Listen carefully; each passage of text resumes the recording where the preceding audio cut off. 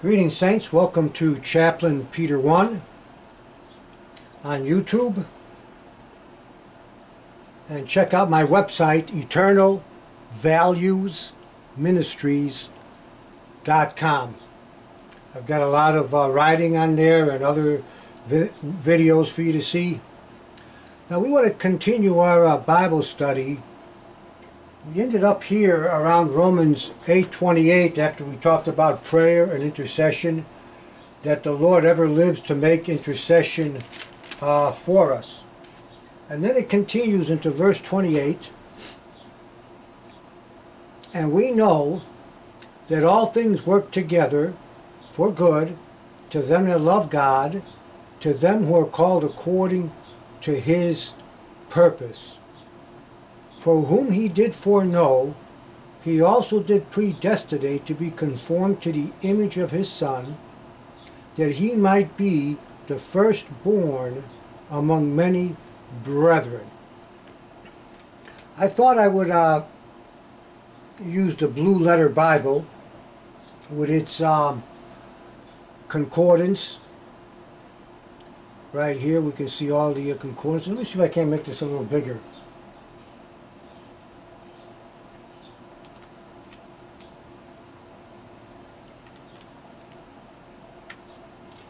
Okay, we'll leave it at that. So, I want to talk today about predestination, foreknowledge, God choosing us, electing us to salvation. These are hard topics, not for the Lord, but for most of us. And there's been great debates on this, about Calvinism and Arminianism, free will versus the sovereignty of God.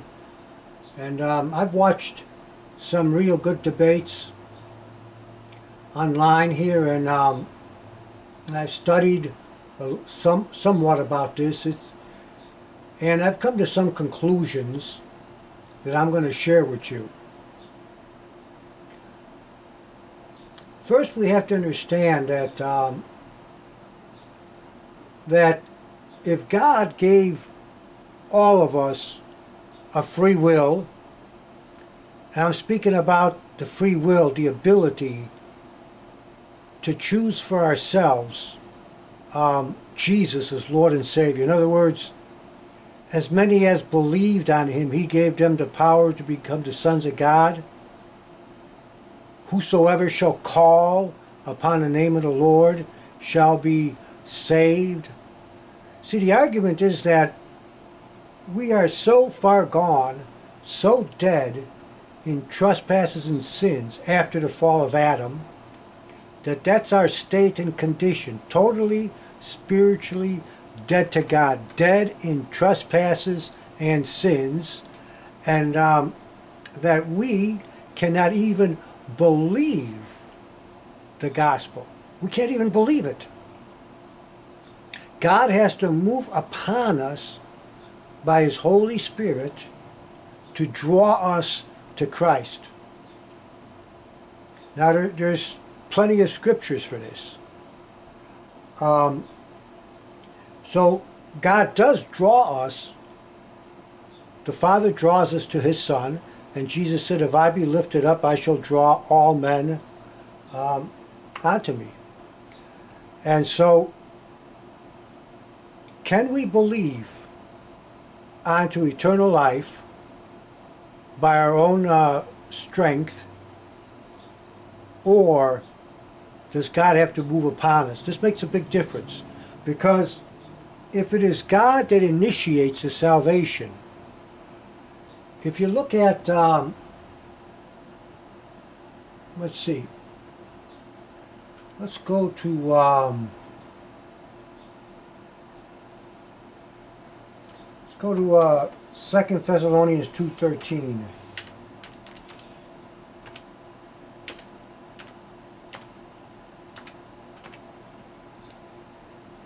We're here in the King James. All right, he says, But we are bound to give thanks always to God for you, brethren, beloved of the Lord, because God had from the beginning chosen you to salvation through sanctification of the Spirit and belief of the truth. So the word chosen is He's elected us before the foundation of the world. In other words, before creation was made, before He made Adam and Eve, before He made the planets and the stars, before creation. And He's chosen you to what? To salvation. Now, many may argue that, well, sure, you know, He's chosen you in the sense that He knew that you would believe. You know, faith cometh by hearing, and hearing by the Word of God. I believe that's Romans 10:17. But here's the thing, saints, that there's something here we have to clear up. And we'll see it more when we get past Romans 8 into Romans 9. We're going to get more into this. But we need to understand something, that if God never created us, if God never created mankind, then no one would go to heaven and no one would go to hell. Isn't that right? I mean, no problems of life, nor good things of life, nor death. There would be no judgment, no accountability, because we don't exist. And as I recall, God never asked me if I wanted to exist or not. How about you? Did God ever ask you, do you want to exist? Would you like to be born into this world and have to live in this world and go through many things of sufferings and afflictions, and then finally die, and then give an account of your life to God, and then heaven or hell? Now we know salvation cannot be by works. We understand that much. That's clear, that it is the gift of God. But I want to take this even further than just you and me believing the gospel, that would be the gift of God, that we freely receive it by just believing it. I want to take it further, back to the foundation of the world, before creation, and that the gift actually starts back there, and that God has chosen us, God has elected some of us to salvation. Now right away comes to mind, okay, He chose us to salvation. Now what about all the rest of the people? He chose them to hell? Well, no. He just did not elect them. Will they end up in hell? Yes. In eternal damnation. Why? Because you must be born again. That's the gift. Eternal life. The righteousness of the Lord Jesus Christ being imputed to your account. Romans chapter 4. So, what is God doing here? God chose to make a creation, you and me. Just like you see it today, just like we are living today and alive. He chose to make it.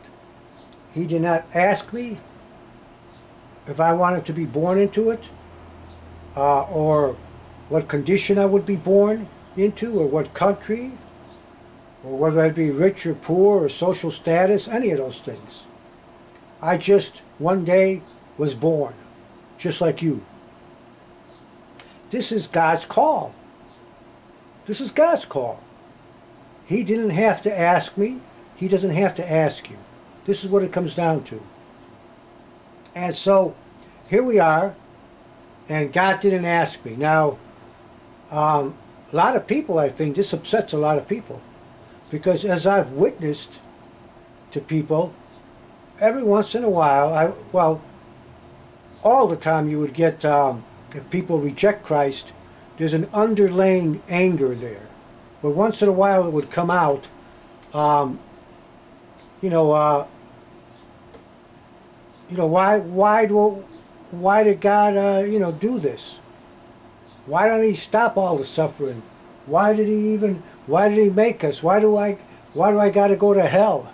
Why do I, you know, and things like this, and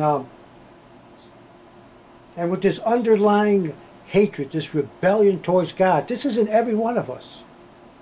Every one of us has our fist in God's face from the time we're born.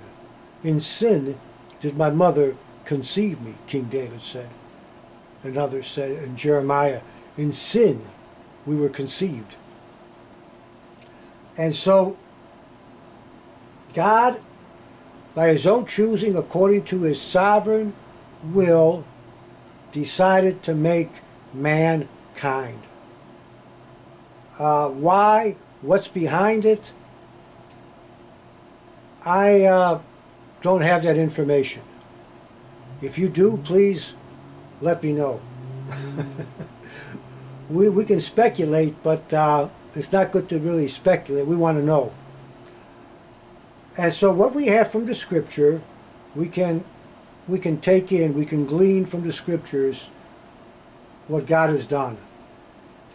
So the Lord is telling us that all things work together for good to them that love God. Now, remember, because He created us, some of us are going to be saved, and the rest of us, the rest of people who cannot believe, because God didn't choose them. God did not move upon them. They cannot be saved. And so they end up forever in a lake of fire. Well, that's unfair. Well, first of all, God didn't send them to the lake of fire because they didn't believe. He sent them there because they deserved it. Just like you and me would deserve to go there if we didn't trust Jesus either. Do you see that? So those who do not trust in the Lord Jesus Christ will have to answer God for all their sins. No atonement, no forgiveness, no gift of God given to you, being justified by His blood, but the sentence of death and the second death into the lake of fire for eternity. In one way, God sent them there because He didn't choose them, but I want you to understand that all of us deserve hellfire. This is according to God. Okay, you and me, we might not think that way. But according to God, all of us have sinned. All of us deserve the sentence of death and damnation for eternity upon us. But God, in His grace, He chose some of us. See, that's the grace. It's not just, well, you're saved by grace through faith, and when you heard the gospel, you believed, you know, it's not of works. No, it's more than that. It's deeper than that. And so, why don't we look at some words here? And he says that in verse 29, 8:29 of Romans, for whom He did foreknow. Let's look at the concordance. Prognosko, and let's see. This is in the Greek, of course. Foreordain, know before, to have knowledge beforehand, to foreknow of those whom God elected to salvation, to predestinate. So, and there's more here we can look at. Here's the way it's used. Acts 26:5. which knew me from the beginning, if they would testify that after the most straightest sect of our religion, I lived a Pharisee, the Apostle Paul said. We saw Romans 8:29, Romans 11:2. God had not cast away his people which he foreknew. All right. 1 Peter 1:20, who verily was foreordained before the foundation of the world, ordered beforehand, foreordained before the foundation of the world to be manifest in these last times for you. 2 Peter 3:17. Ye therefore, beloved, seeing you know these things, for beware lest you also, being led away with the error of the wicked, fall from your own steadfastness. Okay, so let's go back.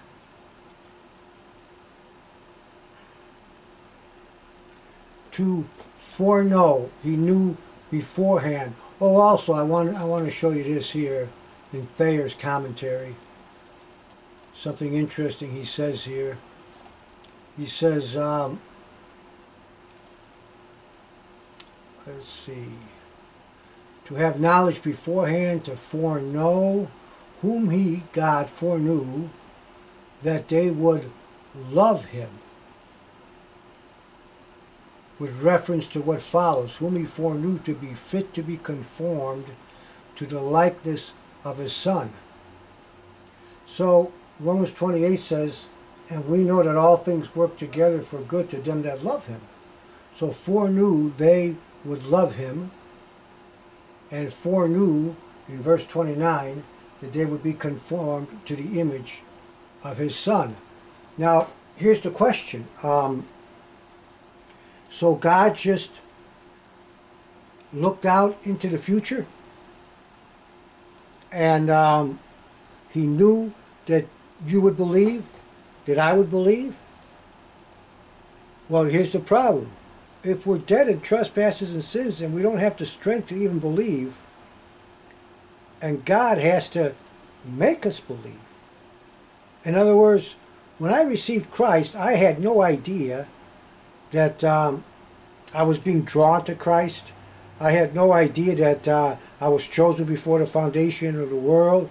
In fact, I was sitting in a park. I was 20 years old, about 42 years ago, and I was drinking a bottle of wine up in Chicago, and a man came up to me and told me the gospel. And the next day, he showed me Ephesians 2:8-9, for by grace are you saved through faith. I didn't have any idea of this being chosen before being predestinated and foreknowledge. It just came alive to me, the scripture. And I knew that Christ took my sins. And I got saved. I was born again. And it took years of study and to try to, understand this, listening to pastors preach and reading and studying like we're doing right now. And you have to come to your own conclusion. I'm not here to be dogmatic about it or that you have to believe this way, but it really looks to me that God did the whole thing, that he initiated this whole thing, because we were nowhere. We didn't even exist. And God brought this all about. And if God just looked out there in the future to see who would believe, then he'd be at the mercy of us believing or not. For instance, the prophecy of, let's take a prophecy. Let's take Judas. My friend, the Lord says in the prophecy that he sold me out for 30 pieces of silver. You can take any prophecy. He shall sit on the throne of David. Any prophecy you like, you can take it. For it to be fulfilled, let's go with Judas, because this is a simple one to see. Judas had to betray Christ. Isn't that so? If Judas doesn't betray Christ, he doesn't get taken by the Sanhedrin and the Roman soldiers and go before Governor Pontius Pilate to be crucified. And if he's not crucified, if he didn't die and rise from the dead, then we're still dead in our sins, like Paul argues in 1 Corinthians 15. And so, because Judas did what he did, now to say that, well, God just knew that he would do it, or did God ordain it? Does God make prophecy come to happen because he moves this way in people's lives? He moves this way in their hearts and minds to accomplish his purposes?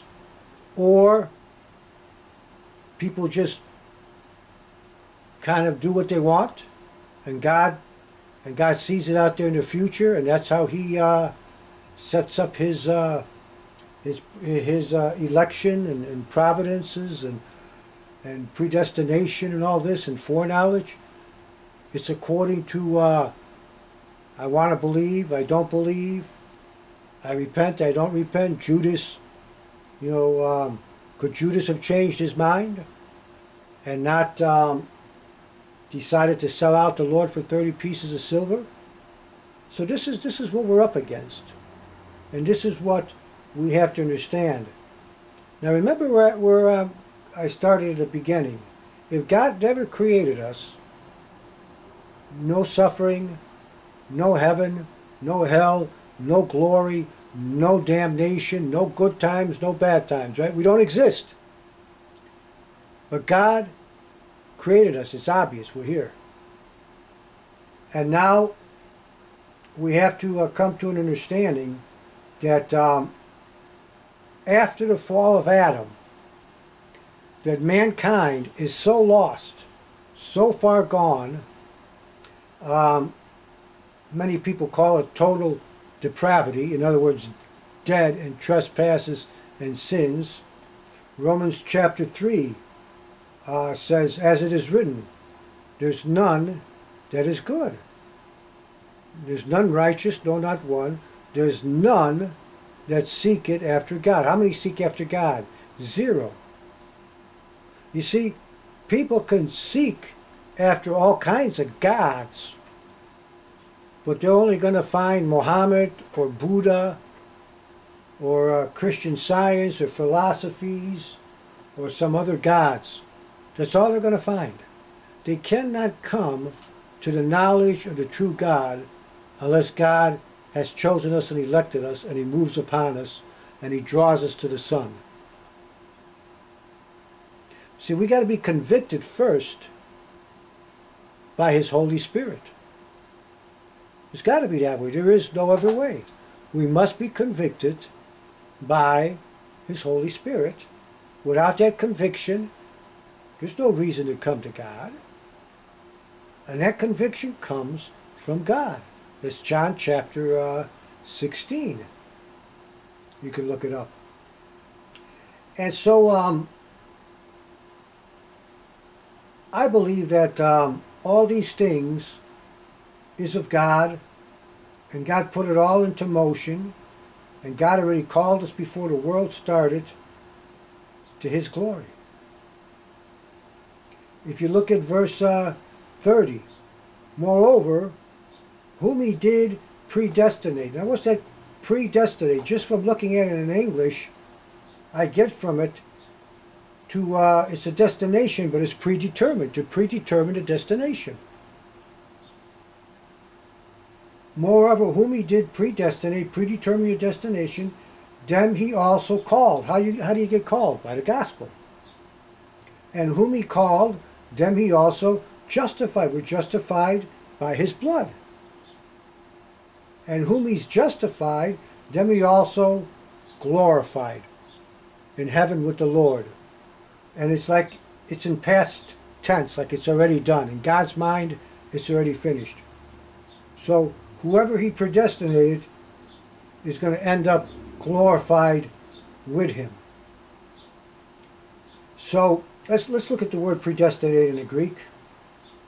See if we can't find out something else here. Okay. To predetermine, decide beforehand. In the New Testament of God decreeing from eternity to foreordain, appoint beforehand.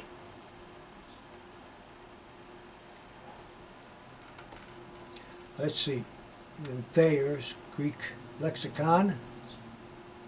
New Testament of God decreeing from eternity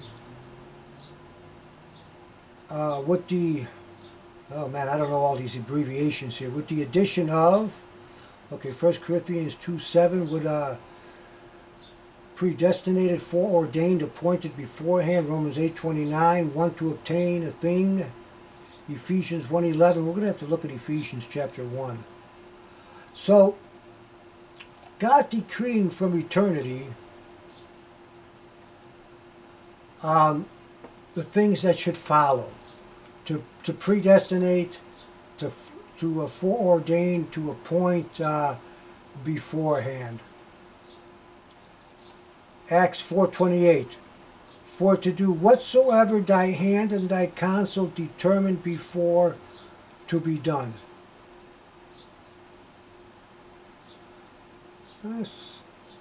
Let's see that in its entirety.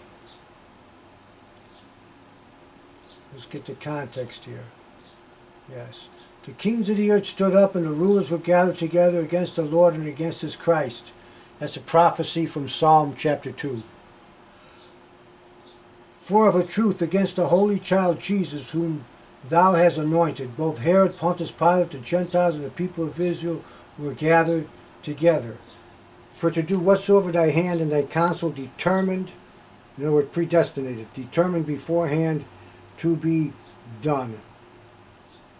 Now God had to move all these people of these nations ever since any of these things were prophesied to be done in this direction to accomplish this purpose. All these people here, Herod, Pontius Pilate, the Gentiles, the nations, the people of Israel, the tribes of Israel were gathered together. All this had to be moved together to a single focus where they crucified the Lord Jesus Christ so that you and me can be saved. So this cannot just be that God looked down in the time of a corridor of time, and what did he have to do? He had to wait till he got the desired result? How many times did he have to play this over and over until he got the desired result? Sounds almost like evolution.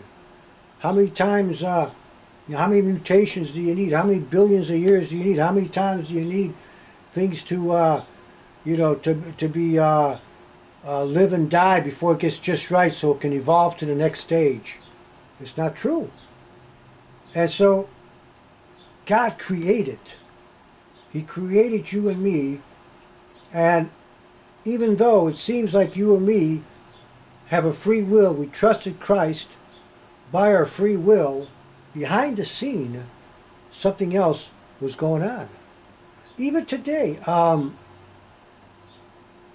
can't always tell when God does something in my life or moves. I might pray and I watch and things start to happen, or maybe I didn't even pray and God just directs my life in a certain way.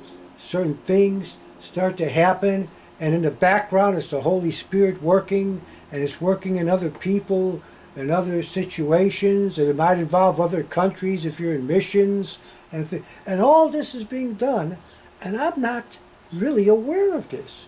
I can see the results as I look back on it. And so as I look back upon my salvation, yeah, I heard the gospel and I believed. But but in the background, God was moving. And so I always keep coming back to this, because this is what has